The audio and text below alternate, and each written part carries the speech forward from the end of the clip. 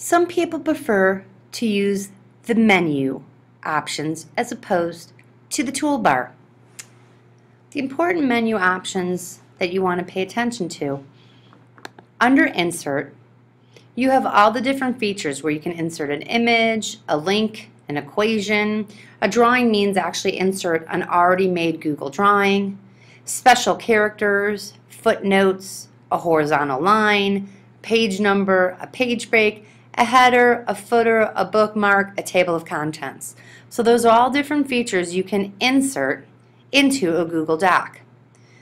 Format is just your formatting choices that are on the toolbar and the menu form. Bold, italic, underline, strike through, superscript, subscript, the increasing of the indent, the alignment, your line spacing, a bulleted number list, if you want a clear formatting, or if you have a line, different lines. So those are the different formatting tools.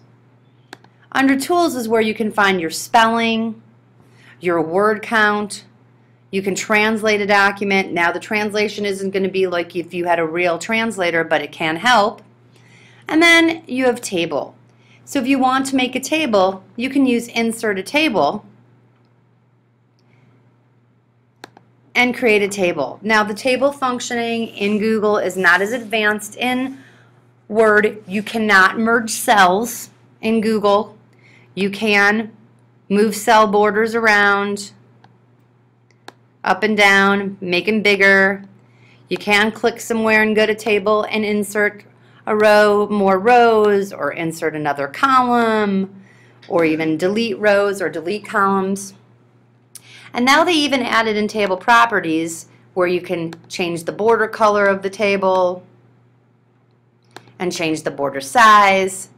You can change the cell background color. They used to not have these features, but now there's some more advanced features, but you still cannot merge.